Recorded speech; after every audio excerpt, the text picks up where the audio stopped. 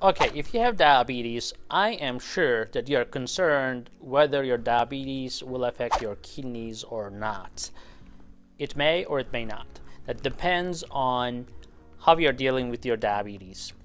And your kidneys are not only damaged from diabetes, but there are a lot of other factors that also cause kidney damage. Unfortunately, guys, a lot of people don't know that they have kidney damage due to diabetes, and it happens in my practice all the time. When I bring that up, hey, you know, your kidney function has been down for a while, they're like, oh really? And nobody told me.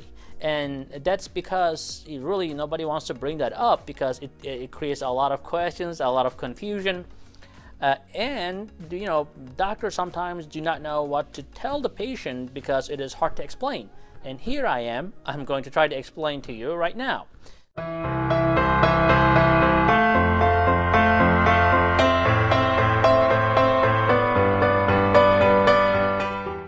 So let's go over how really diabetes affects your kidneys. Now, initially, because of the excessive glucose in your blood that creates the inflammation in your blood vessels, make the kidneys get larger.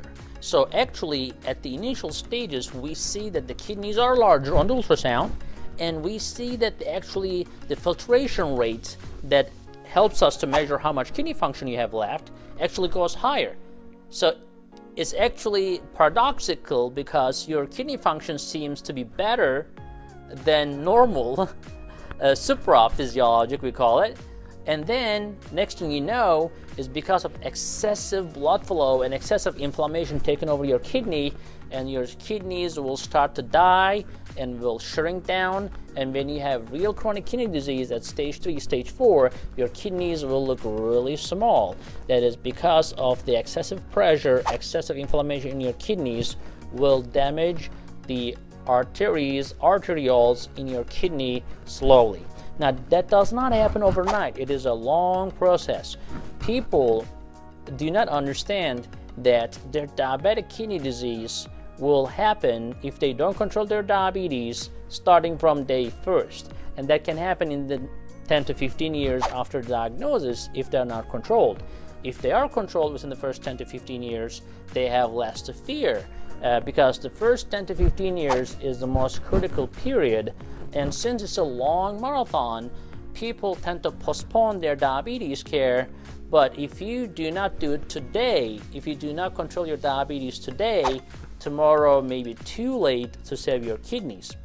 Now, uncontrolled diabetes generally brings uncontrolled high blood pressure and uncontrolled cholesterol as well. So if you are just controlling your blood sugars, but you are not paying attention to getting your blood pressure at the optimal level and getting your cholesterol levels at the optimal level, you will not be able to save your kidneys either. So I have a lot of times have to educate patients a lot about this, because they really do not comprehend how complicated the situation is. It is not just blood sugars. I tell them it's like a tripod.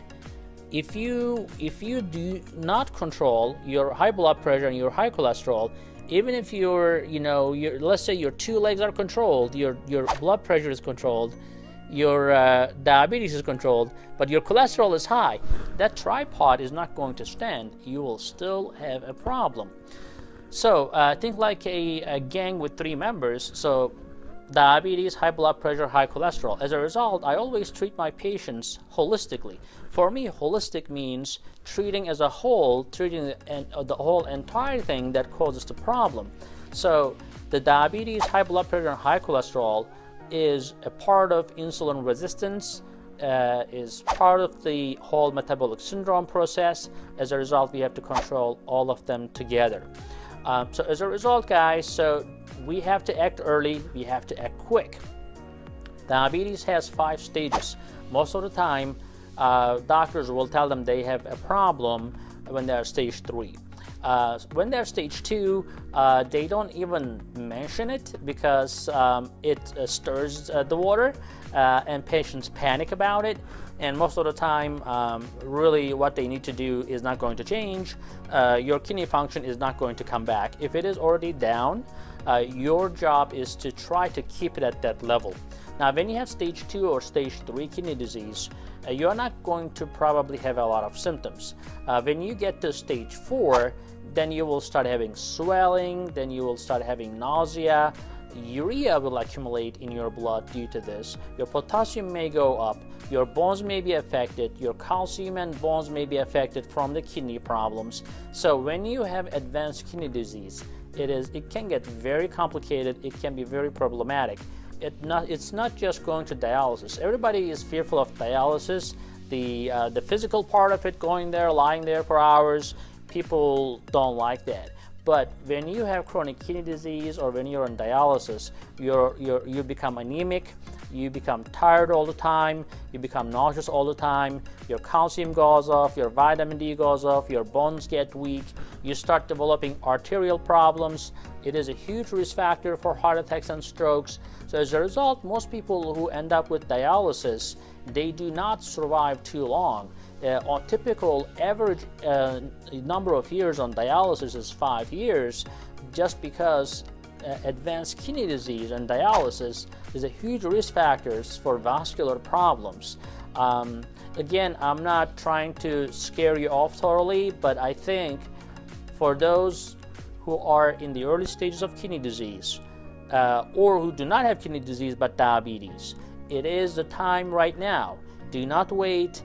Control your diabetes today.